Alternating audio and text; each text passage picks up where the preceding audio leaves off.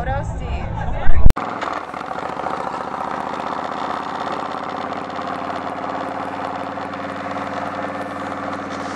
Do do do do do do. Moto Steve. What's going on, people? Moto Steve here, out for another cruise on Stacy. Beautiful night. First actually hot weather Windsor, Ontario have got this year. We are basically looking at 95 degrees, humid, and I have two older ladies that are walking across the street, and I will give them the right of way because it's the law. And let's have some fun. I got a wave. Good enough for me. How you doing tonight, people? It's absolutely awesome on the bike. I'm out doing a little moto vlog. I haven't done one in a while, so I figured I'd do one. There's a beautiful fountain. If you've never seen a fountain before, there's one of them. Shoots out water from the river into the sky. Got the wave there. Thank you very much, mister. So, just out doing a little moto vlogging, and I decided to pick a topic because that's what you do when you ride your motorcycle, and you do that. Yes. So anyways, this is my topic. Should I invest a lot of money in equipment to start a YouTube channel? My answer to you is, if you're going to become a vlogger and you have the money at your means, get good equipment. But if you don't, and you're going to put yourself in the hole thinking that your channel is going to take off, don't do it. Afford the equipment that you can afford and try it. A lot of people start up a channel and they get only so many views per video and they give up. And that happens a lot. They think they're going to be YouTube famous. They think, oh my God, I'm hilarious. Everyone's going to love me. And nothing. Me, I do it because I love it. I love talking. I am a talker.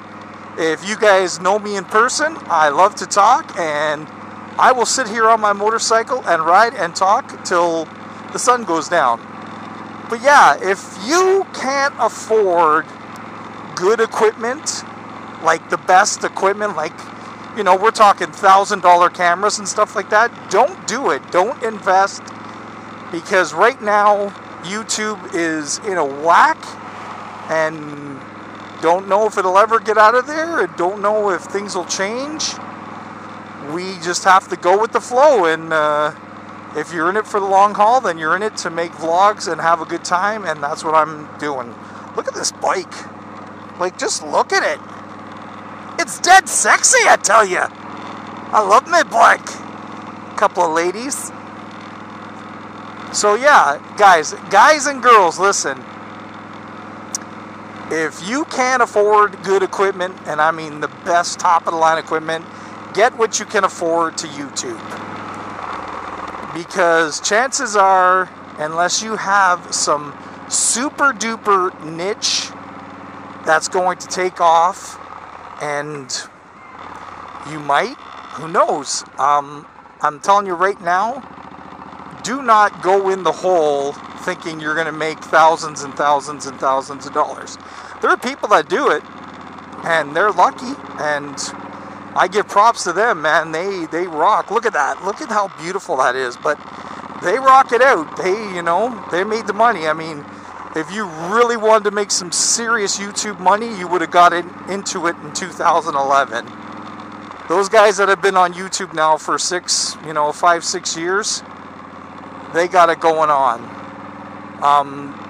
I keep saying, I gotta stop that. I'm gonna cut that right out. But anyways, yes, there are people out there that have been in the game for a while, and some of them, have done really well for themselves, and some of them do it because they love to do it, and some have made some money and they've invested their money into getting better equipment, and that would be my advice to you. If your channel takes off and you start making some money, then invest that money back into your channel and start doing bigger and better things. Anyways, Steve, anyways, this is Moto Steve. Thanks for coming out. Thanks for watching. Hope you guys are out on your motorcycles having a great time. I'm Moto Steve. Subscribe. It's free. It doesn't cost you anything. It lets you know when videos come out. Hit the like button if you like this. Leave a comment. It's all up to you. Thanks for coming out, guys. I'm Moto Steve, and I'm out.